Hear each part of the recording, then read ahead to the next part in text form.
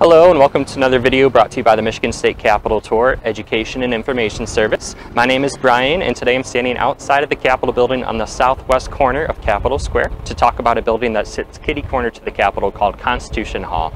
This is the second video in a series that we're calling the Meet the Neighbor series, where we're going to meet the buildings that directly surround the Capitol. Our first video in the series was back in September and it was on Capitol Complex. The Capitol Complex sits directly west of the Capitol building. We're now moving south across the street to discuss our next building. So let's go ahead and turn our attention to Constitution Hall. Constitution Hall serves as a space leased by the state and houses the Department of Environment, Great Lakes and Energy, the Department of Agriculture, and portions of the Department of Licensing and Regulatory Affairs.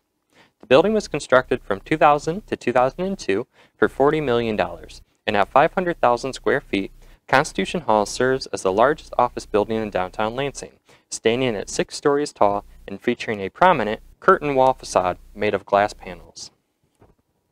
The building was given its name to commemorate one of our state's most important events, the 1961 and 1962 Constitutional Convention.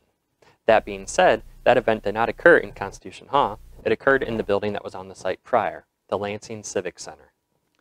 The Civic Center was a large multi-purpose complex meant to host large conventions and serve as both a concert hall and a civic arena. There's a good chance longtime Lansing residents remember attending a concert, circus, expo, or performance here vividly. The Civic Center consisted of 3 main structures: a 6,500-seat large auditorium, a smaller auditorium, and a civic office building to be used for general city purposes and by veteran organizations.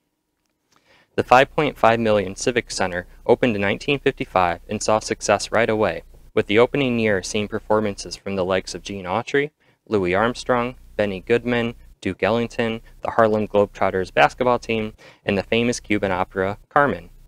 The biggest event the Civic Center was able to snag came in 1961, when the state decided to hold its Constitutional Convention not in the crowded, dusty rooms of the aging Capitol building, but in the small auditorium of the Civic Center. The auditorium was refitted to resemble a legislative hall, and the small auditorium was appropriately renamed Constitution Hall.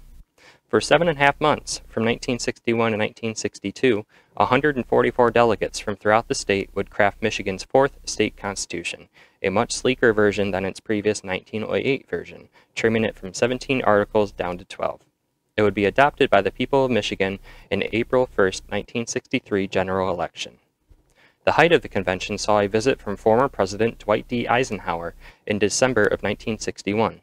He flew into Lansing Airport and was greeted by leaders of the state.